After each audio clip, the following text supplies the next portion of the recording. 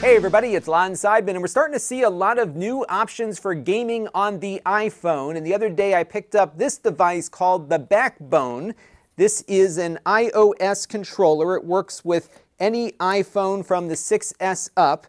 And what you do is dock your phone in here, push the button, and you've got yourself a nice little launcher here along with a game controller that works with just about any iOS game that supports game controllers, along with all of the popular streaming services. We're going to take a closer look at this controller and what it's all about in just a second, but I do want to let you know, in the interest of full disclosure, that I paid for this with my own funds. All of the opinions you're about to hear are my own. No one is paying for this review, nor has anyone reviewed or approved what you're about to see before it was uploaded. So let's get into it now and see what this controller is all about. Now, the price point on this is $99. It is rather pricey for what it is, but that's partly due to the Apple tax that manufacturers need to pay in order for their controllers like this one to be compatible with the iOS game ecosystem. And of course, they pass that expense on to us.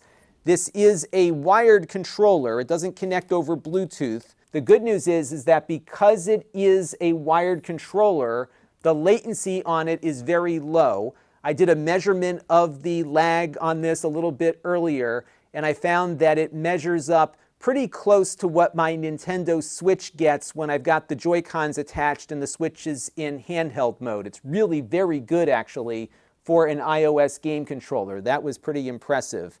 It feels really nice in the hand also. It really does remind me of the Nintendo Switch layout. The buttons here are about the size of the Joy-Cons. In fact, the entire unit here is about that size, but it feels more comfortable. In fact, I would love to have Joy-Cons that kind of feel like this. The controllers are nice and thick. They kind of curve into your hands a little bit. Because the phone is in the middle, it is very well balanced, and you've got plenty of room for the larger max size iPhones. This will work with any iPhone 6S or up.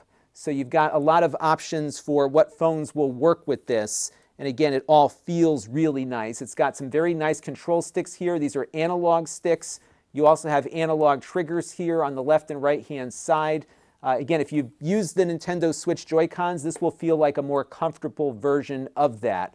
And I was quite pleased with how high quality it feels. Very easy to get the phone in and out of it, with one caveat. So when you pull the phone out here, no problem. You can put it back in much in the same way. You just kind of extend out the other end and just snap it into place, and its lightning connector will kind of snap in. The problem, though, is that it does not support phone cases. So if you've got a case on your phone, more than likely that case is going to have to be removed because it won't fit. And there's no way to adjust the connector here to make it fit. It is all very tightly engineered here to assume there's no case on the phone, which I think is a pretty big oversight since most people put their phones in cases. I'm kind of the anomaly on that front. So that does add some friction to the mix, and one of the advantages of a device like this is that they're supposed to be friction-free, in that you put your phone in when you want to play a game, take it out when you're done, no pairing, no clips to put on. Unfortunately here, you got to take your phone out of the case, which I think might be a deal breaker for some folks. But still, the hardware is very nice, and they have a couple of neat little features on here too. One is that you can charge the phone while it is docked in the game controller. You plug your lightning cable into the bottom here, and it will pass power through the lightning connector back to the phone.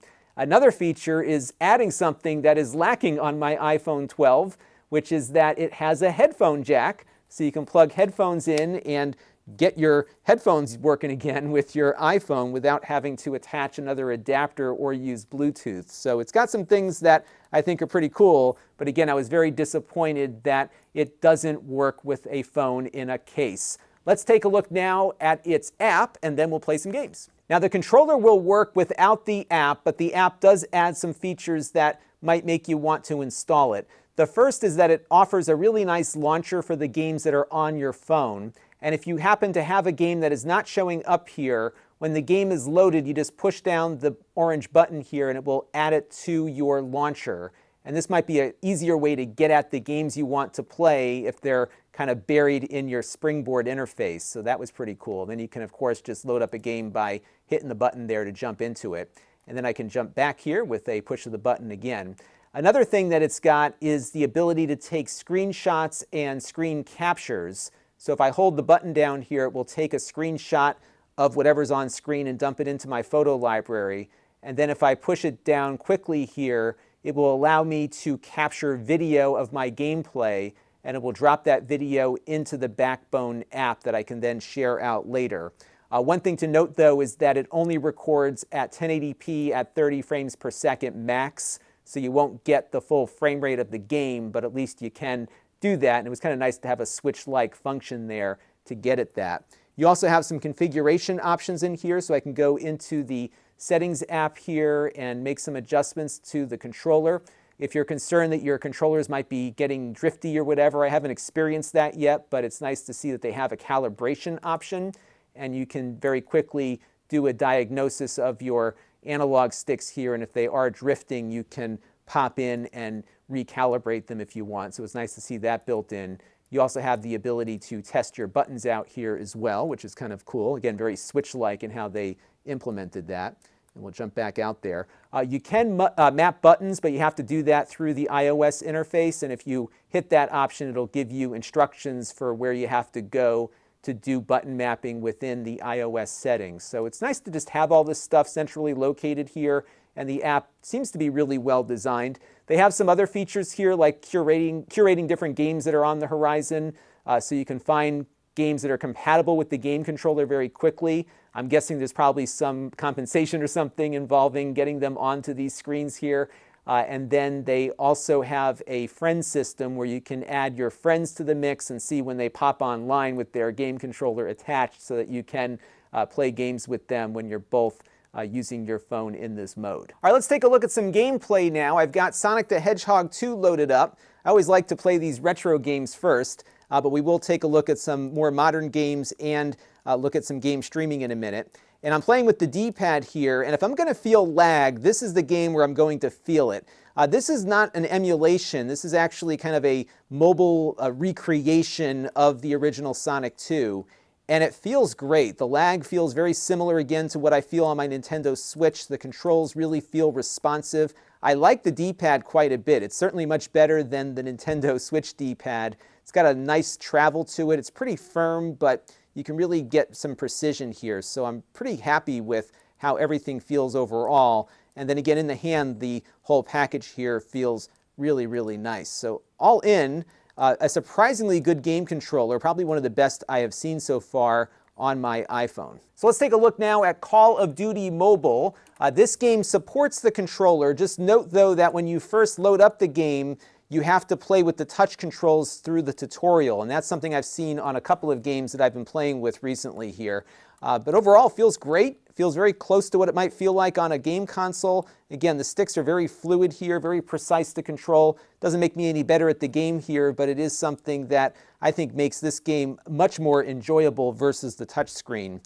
So again, good stuff here, this time with the analog triggers and sticks. Now, one really good use case for a controller like this is game streaming. That includes doing streaming inside the home, like through Xbox's console streaming, along with things like Steam, but also out of the home stuff like Google Stadia.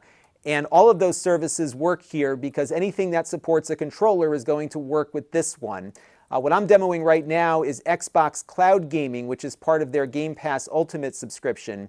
And on the iPhone, this can be a little more problematic with game controllers because they have to run this through the Safari web browser. They have a little shortcut that you can install on your home screen to boot it up, but it's basically running through Safari right now. And it detects the controller just fine. It seems to be working really well, actually. All of these internet-based streaming services add some lag to the mix, but I don't think the controller is adding any additional lag beyond that. So I'm finding the games to be very playable, although something like Sonic or something that might require a little bit more precision might be a little more problematic. But still, it's working great here. This is River City Girls. This game my daughter and I have been playing through over the last couple of weeks and having a lot of fun on Game Pass with. Works fine. I'm really quite pleased with how it's all coming together here. Now, what you'll note is that if you touch the screen, of course, you get the on-screen touch controls. But once I touch anything on the game controller here, it detects that and removes those controls from the display. So you'll have a pretty good experience here with the controller. Again, it feels really, really good. and very, very comfortable to play over long periods of time. Now, unfortunately, despite the high price tag here, you don't get a carrying case with the controller, so you're probably going to want to get some kind of hard shell case for it just to keep it from bending inside of a bag. This is what it folds up to when you're done, so it's not all that compact, but again, it's very easy to get your phone in and out of it, provided the phone is out of the case. But overall, I've been very pleased with this, more so than I thought I would be. It's very comfortable. I like the controls on this, both the D-pad and the control sticks. It is a really nicely engineered product, and if you're looking for a game controller on your iPhone and you don't mind paying a little bit more than what you think a controller should cost, this one might be worth looking at because it does feel and play very, very nicely. That's going to do it for now. Until next time, this is Lon.TV. Thanks for watching. This channel is brought to you by the Lon.TV supporters, including gold level supporters Chris Allegretta, Tom Albrecht, Jim Callagher, Hot Sauce and Video Games, and Brian Parker. If you want to help the channel, you can by contributing as little as $1 a month.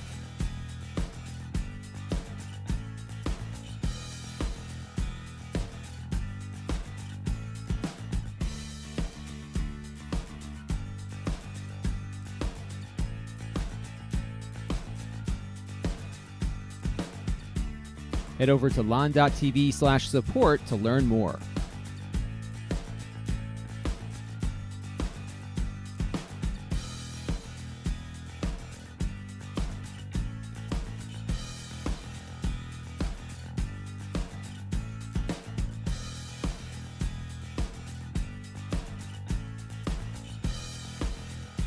And don't forget to subscribe. Visit lon.tv/s.